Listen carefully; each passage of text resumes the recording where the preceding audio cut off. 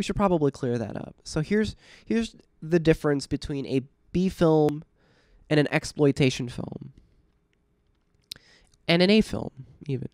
So an A film is what you see in movie theaters. It's, Hollywood productions. It's stuff that's distributed through all the major media platforms. So those are A films. A B film is a historical oddity. It's from the 20th century when feature films were packaged with a buddy film, a second feature, to create a longer program in the movie theater. Thus, the movie theater owner can charge a little bit more money. And the math always worked out where you made more money that way. You made more money if you had a good B picture, because then you double the odds of people seeing the movie, and it takes up more time, and people are paying more for a longer duration of entertainment, and bada bada bada. There's all these reasons, because of the way that you hide costs from the B film and all this stuff. So that's a B film. There's plenty of Cuban sugar, though. Here's what happened. The general beat his friend Castro to the Cuban treasury. The strongbox is now on this boat.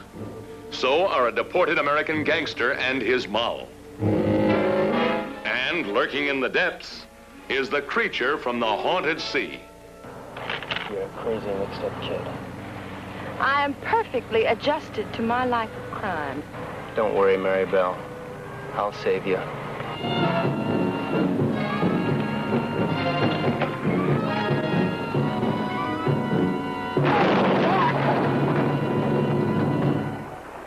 All right, be calm, everybody. The boat's insured. So a lot of the major companies had B-unit productions, like RKO, for example.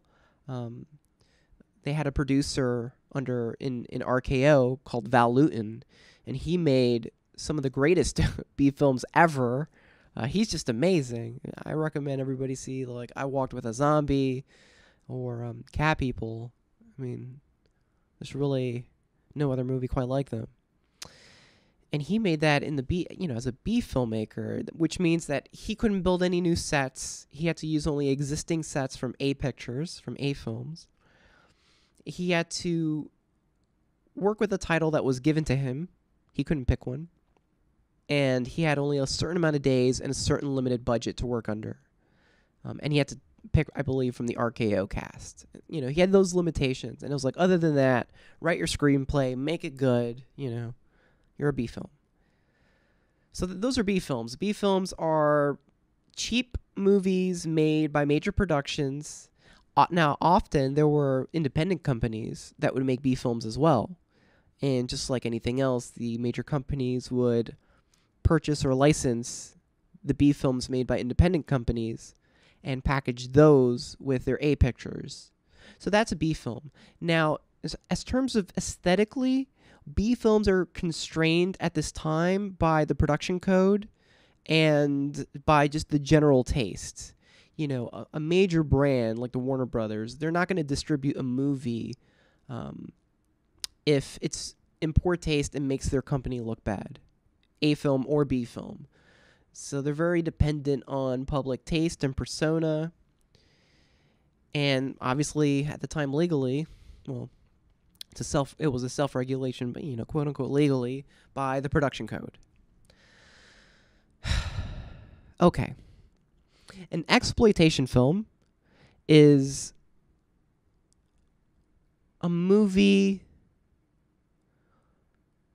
it's a 20th century phenomenon. It's still going on today, however, but it started around this time in the 30s and 40s, late 20s, 30s, and 40s, and went off into the 50s. The period, according to this book, is 1919 through 1959, is the era of the original classic exploitation film.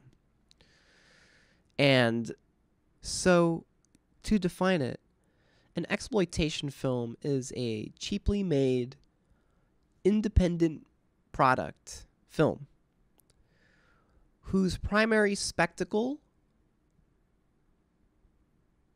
is considered forbidden or taboo by the major film production companies. Herschel Gordon Lewis defined it to me as, it's the kind of movies that Hollywood could not or would not make. That's an exploitation film. So the difference between a B film and an exploitation film is that a B film is made to be officially accepted by the various distribution channels, the movie theater network and stuff like that. They're distributed by major companies often. And an exploitation film was often distributed via road show, like a carnival-style road show at drive-in theaters or independent places. Or they would book a movie theater, a local movie theater, for a one-time, like, limited weekend or week-long one-spot, exhibition of their movie. And exploitation films were often the result of very resilient, independent, savvy entrepreneurs. They weren't filmmakers. They were like ruthless carnival folk.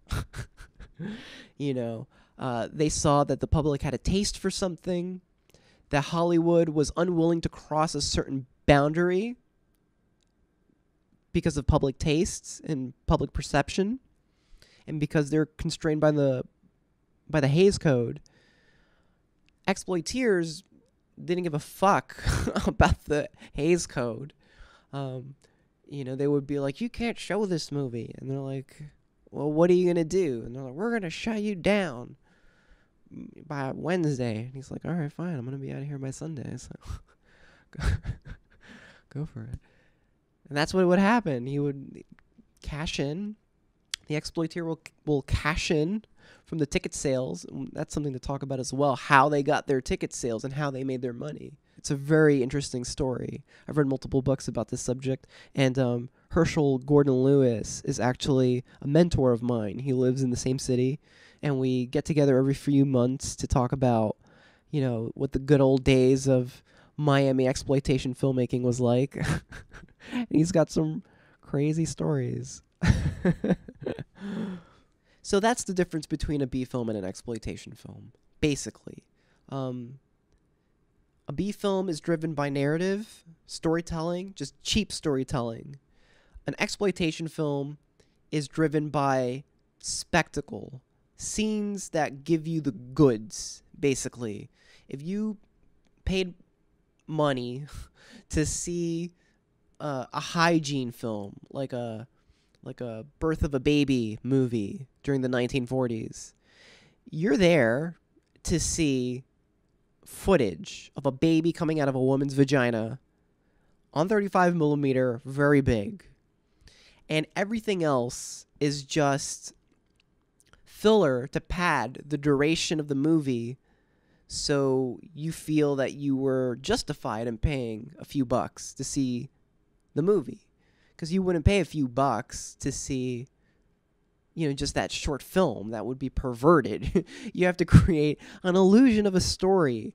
So that's why exploitation movies, their stories are kind of like dreamlike, and they don't really make sense because they're just cobbled together. Often it's like an exploitation film will be 50%, well, maybe not 50, but a high percentage, 20% stock footage from a movie from like the 1920s with new footage from stuff from the 40s. And you're just like, what? Like, it doesn't make sense. One shot is from the 20s. The reverse shot is from 20 years later. So that, or if you were to pay money to see an exotic exploitation film, as it was called, you would expect, with a big wink from the poster, to see naked, boob-out native women.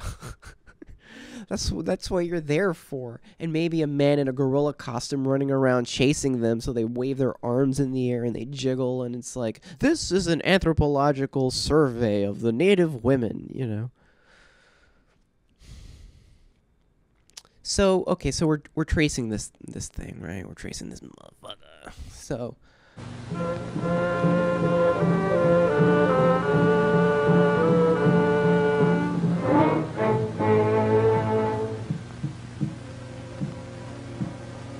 The deep note of the tom-tom has called in these savages from all over the island for this ceremony.